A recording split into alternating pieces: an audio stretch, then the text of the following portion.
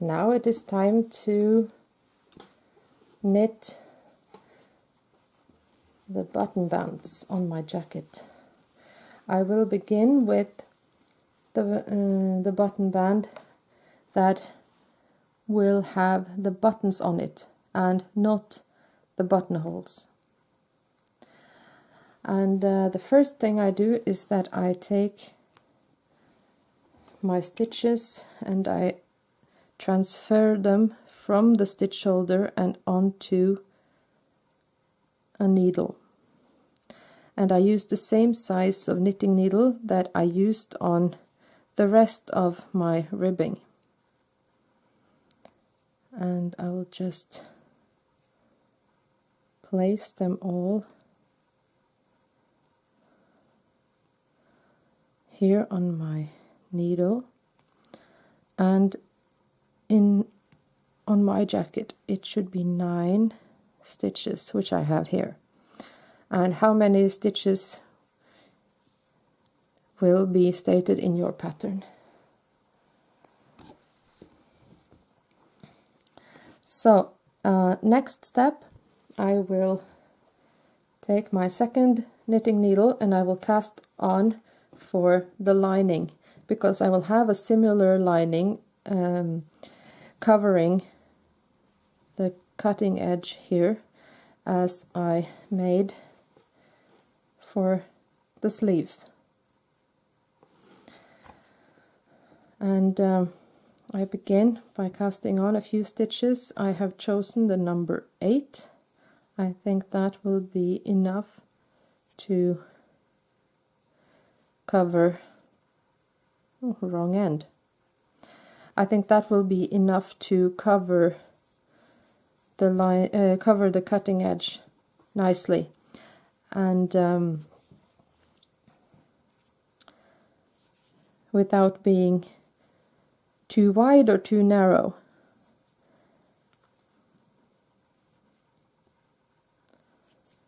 Let's see, 2, 4, 6, 7, 8, and I'm ready to begin. So I now have my stitches for the lining and my working yarn. And here I have the ribbing, and I will now connect the two by just continuing to knit this ribbing, and I will knit over knit stitches,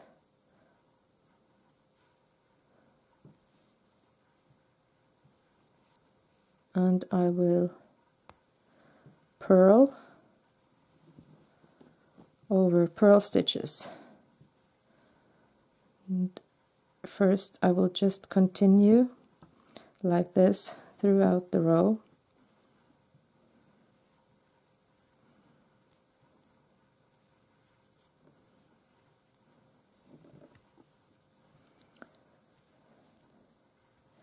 Like this.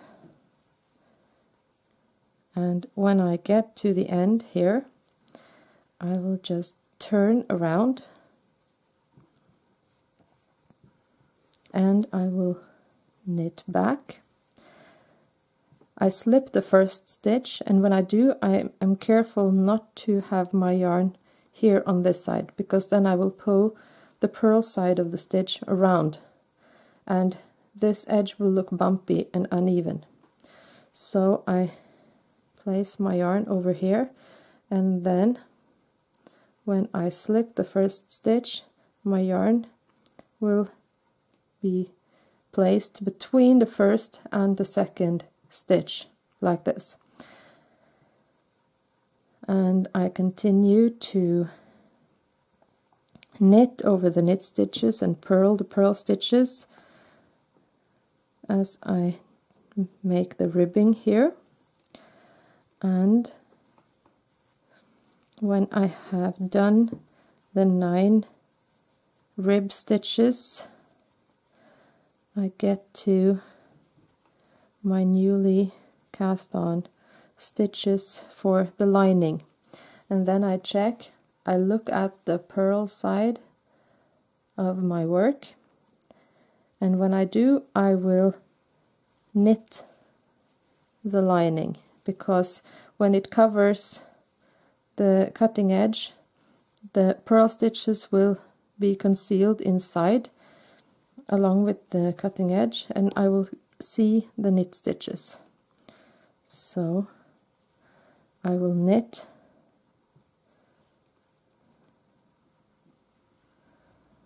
these stitches.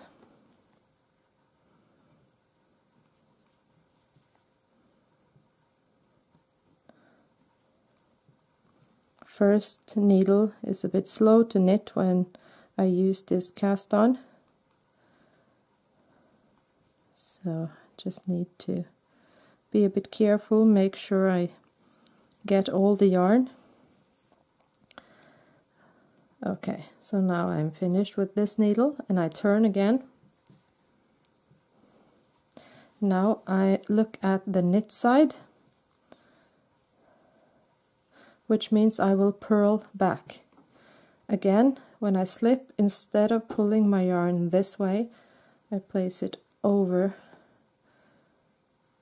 and slip so that my yarn ends up between first and second stitch.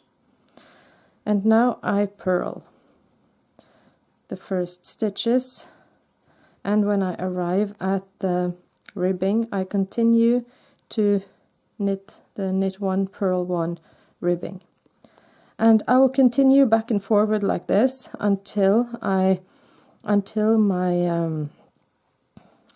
button band almost reaches the neck opening. And when it does, I will get back to you with how to do the next step.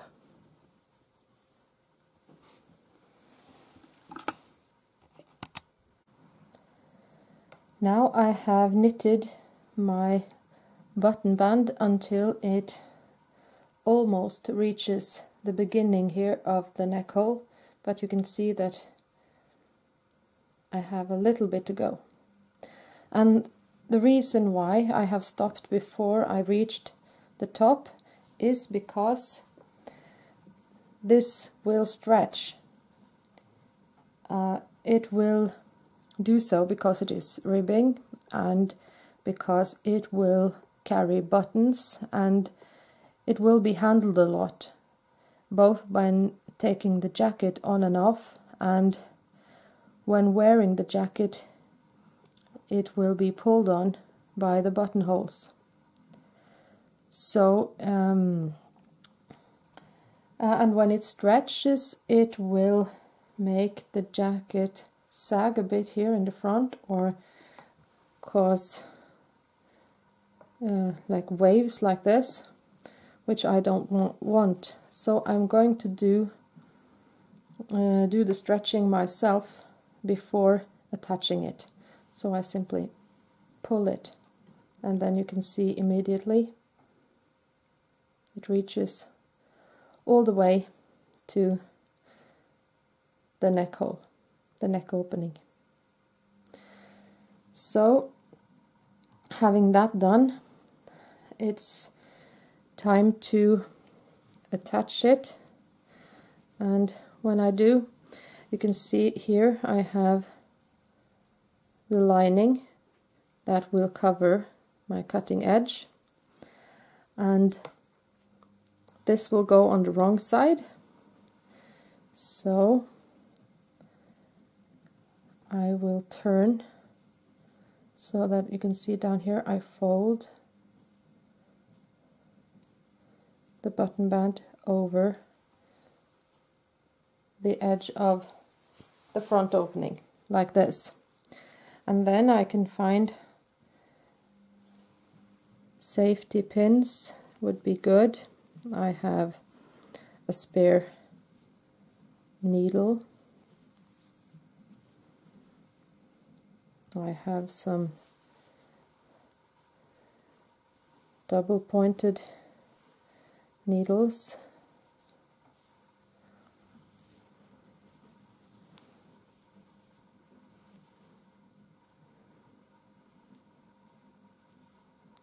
Like this.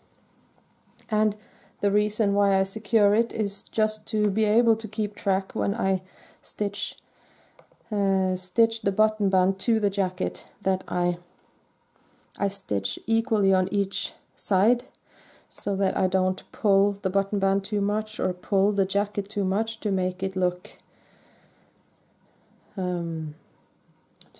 uneven. So when I stitch, I will find a thread down here. If I don't have any, I will attach one and find a needle, and I begin here at the bottom of my pattern where the ribbing ends, and I fold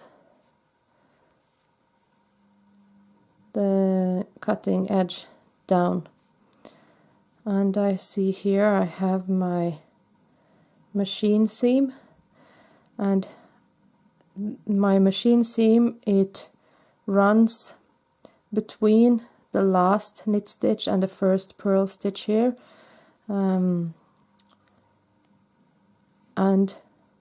to avoid unnecessary wear and tear on the machine seam itself, I go one stitch to the side. So I will use the space between the first and the second stitch after my machine seam. So I will stitch here, and along the button band I will stitch here right in between the ribbing and the purl stitches on the lining. So I'll begin I have to get over here with my needle, and to gather this and make it look good, I have to, even though I should stay on this side, here I have to just pick up one stitch, and then I move along just a little bit like this,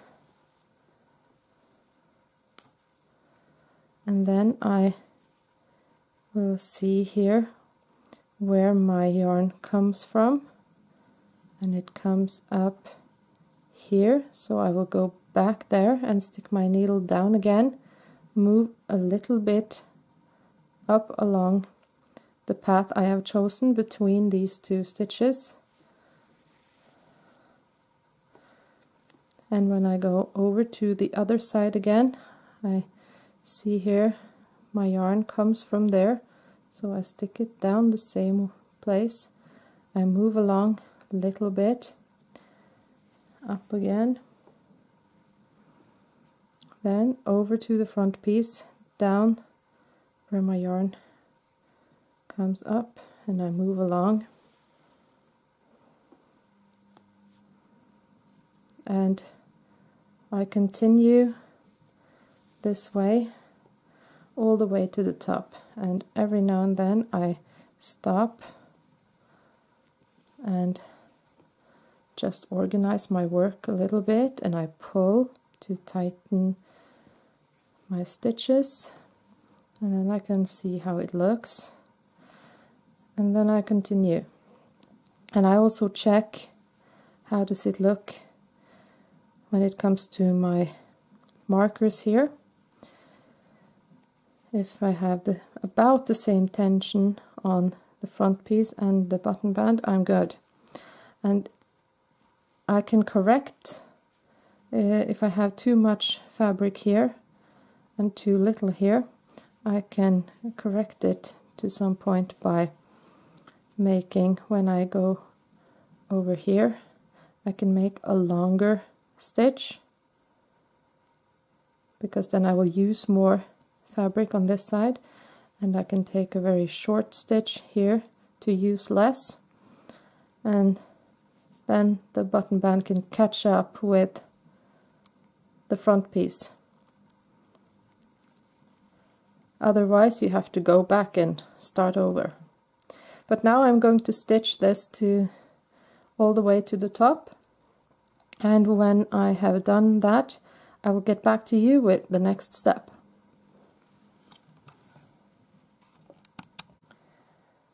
I have now attached the button band from bottom to top, and I think it looks okay. If I turn to the wrong side, this is how it looks for now.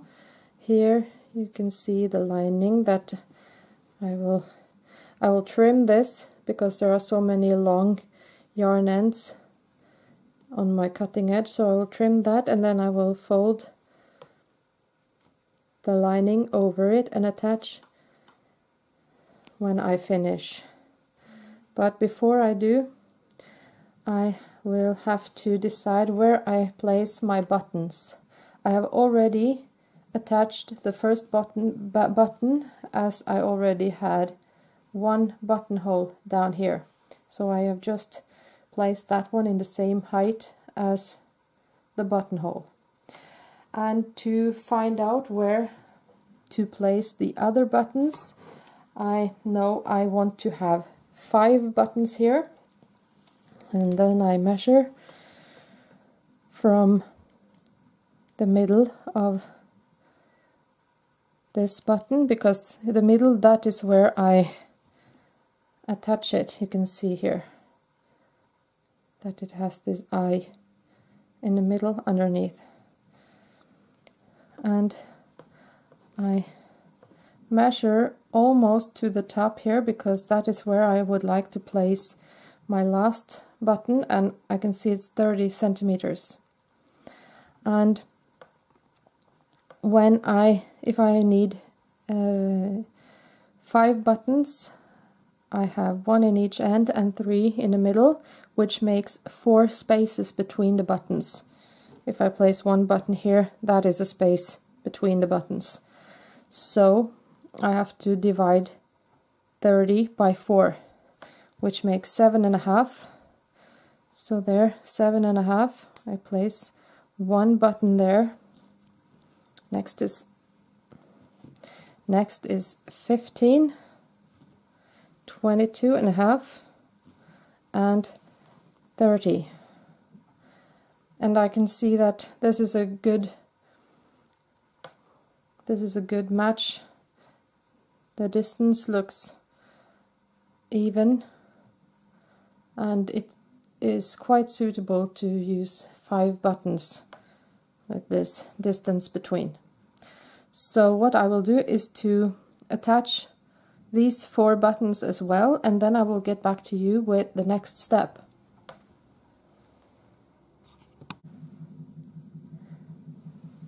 All my buttons are now attached, and the next step is to knit the second button band, and this will be the one with all the buttonholes. And what I do, I have started the button band here, and I have done it in the exact same way as I did on this side. It's an exact repetition. And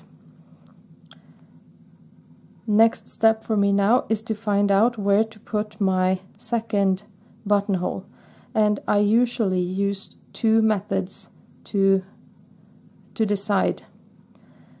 And one is that I count how many rows between my buttons, and then I need to keep in the back of my head that I use 2 rows to make a buttonhole, so I can make sure I have about the same number of rows on this side.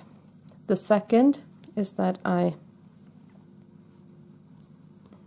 button this down here, and I make sure that the ribbing on this side and this side lies nicely towards one another, and then I make sure that this lay flat, and that the button band fits in underneath the button. Just try and see if everything lies flat and looks okay. And when I'm happy, I can make another buttonhole. And what I do is that I begin to knit now from the ribbing here. If I go from this end, I knit until I have 4 stitches on my right needle. If I started in this end, I would knit until I had 7 stitches left, because I use 3 stitches for the buttonhole. And how many stitches you need will depend on the pattern you are following. Anyway, now I'm ready to begin my buttonhole, and I will begin by casting off 3 stitches. So I knit 2 stitches and slip the first over the second. Now that I have cast off 1 stitch, then I knit 1 more, cast off 1 more, cast off. That's 3 stitches, and you can see here I have a gap. So now I continue throughout this needle, or this row,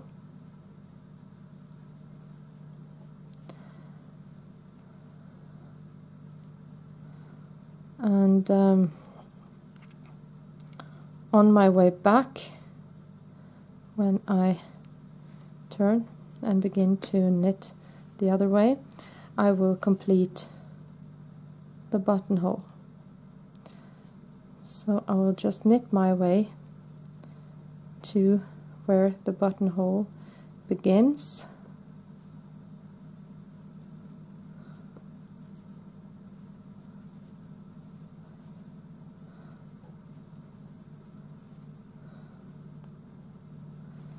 Here. And then I'll just turn my needle and cast on 1, 2, 3 new stitches to replace the ones I cast off. And then I can continue to knit to complete the row. And there you can see the buttonhole. This will even out when I go back the other way and pull on the yarn. So now I can continue to the next buttonhole and the next buttonhole, and when my second button band also reaches the top here where my neck opening begins, I will attach it with mattress stitching, just as I did on this side. And when I have done so, I will get back to you with the next step. I have just finished my second button band, and I have attached it with the same kind of stitches that I used on the other button band. And when I attached it, I buttoned it first, so that it was easy for me to follow how it looked on both sides to make the pattern even. And next step is to make the neck, and it will be knitted in rib as the button band. And I have placed the stitches on the button band on the same needle where I already have the stitches in the front for the neck opening, and I've done that on both sides. and when I will first knit these, and when I get here I will have to pick up new stitches, and here in the back I have the rest of the stitches for the back piece. So I will find my yarn, just find some place to attach it so that I am able to work with it and put some tension on it without losing it. And I will also change back to the same needle size that I used when I made the ribbing on the jacket itself. So I will just begin to knit, and I will follow the ribbing, and I sometimes find it a little bit tricky to do the first stitch when I begin with new yarn that is not attached to the work itself yet. So I follow the ribbing and I knit over knit stitches and purl over purl stitches like this. Now I can let go of this yarn end. Now my yarn is attached, and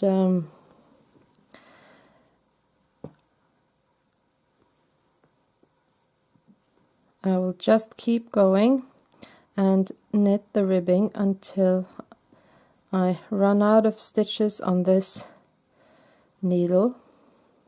When I get here you can see this gap. This is because I haven't really finished attaching the button band, and I haven't attached the yarn end that I used for that yet, and that is because I wanted to see how the button band and the jacket joined before doing so, because then I can more easily see where to place my needle and close the gap properly. So here, this is on the front piece of the jacket, and just I need to remember to keep going with my rib.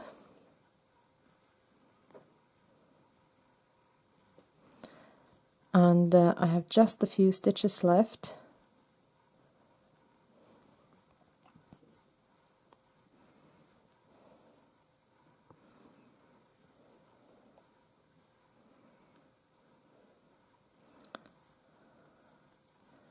Like this. And when I get to this point, I have no stitches, so I just begin to pick up stitches that I think would naturally follow to make a nice neck opening. For instance, this one is right to the side here, so I think I will choose this, and I just knit like this. And now it's difficult to knit and purl, so I will just knit all these stitches, and I will begin to knit the ribbing in this part in the next round.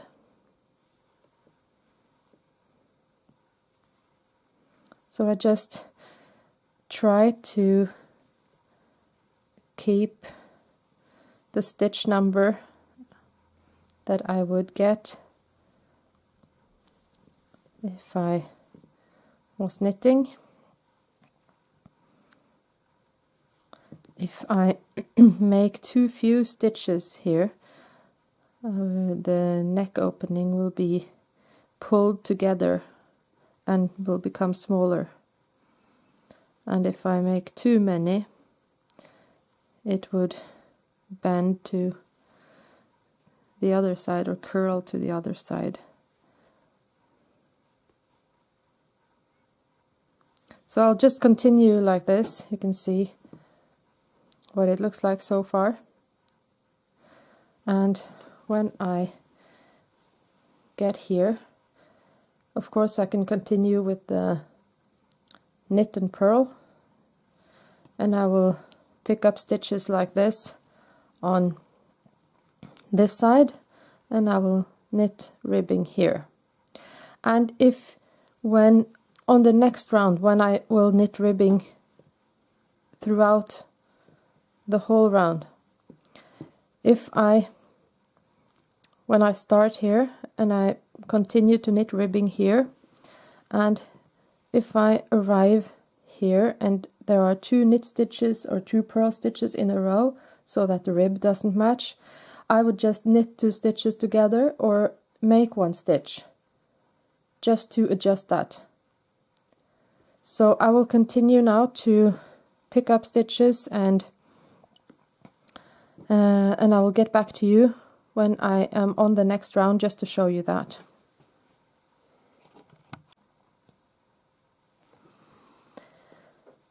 I have now finished my first row here.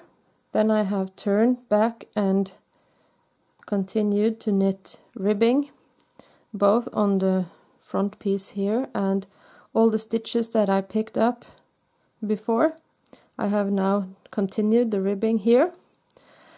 And now I am about to begin to knit the stitches that were on the back piece on the circular needle that I showed you before.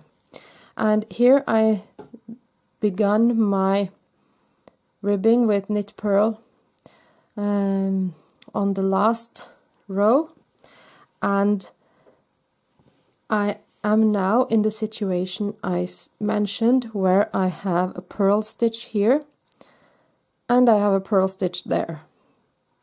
So 2 purl stitches in a row, and I don't want that because it would make my ribbing look uneven if I suddenly had 2 rows with the same stitch. So I could do 2 things. I could knit the 2 stitches together like this to make 1 stitch. It's just like knitting or purling a normal stitch, only you pick up 2 stitches instead of 1. And that is one alternative. What I will do is to pick up the yarn from this stitch, and I will make 1 more, the same way I increased on the sleeves. And now I can continue to knit the ribbing, and you can see here that no gap. So I will continue now to go back and forward until my ribbing has the length that I'm looking for, and when it has, I will get back to you on how to finish.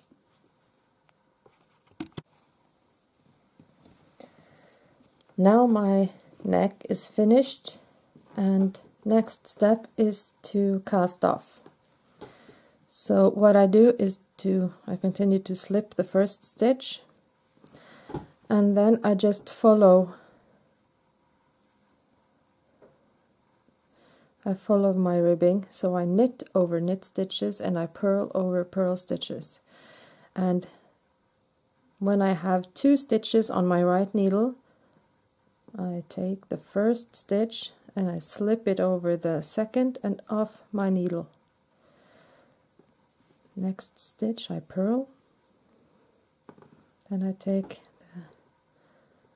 the stitch to the right here and I slip it over the one I knitted last and off the needle, and I continue like this throughout the row, and I make sure I do not cast off too tight. As you can see, I keep my stitches quite loose here, and that is because I want some elasticity to the edge where I cast off.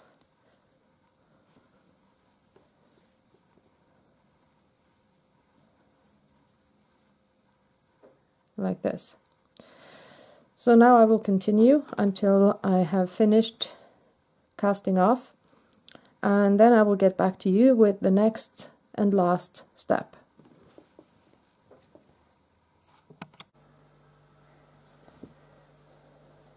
Now I have finished the neck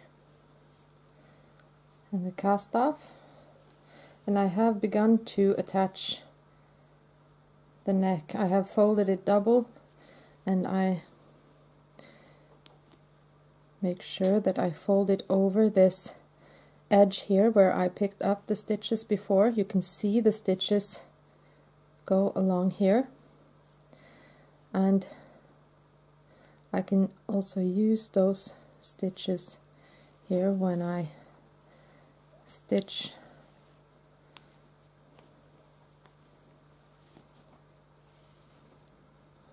and I just make sure that I don't stitch on this side, leaving this out in the open. I want to cover this. And another thing that I want to check every now and then is that I follow the same stitch when I fold. Here I have the top of the column, and here's the bottom, and when I fold that it is straight, so that I don't pull the stitch sideways like this. So now I will continue to attach the neck like this, and when I am finished I will take this lining, I will trim off some of the longest yarn ends here and my cutting edge for the button band, and I will fold over like this, and this will be attached in the same way that I did around the sleeves. So now I will just finish this, and then the jacket will be ready. And this is what the neck will look like from the right side. And you can see here the seamless transition from the button band and to the neck.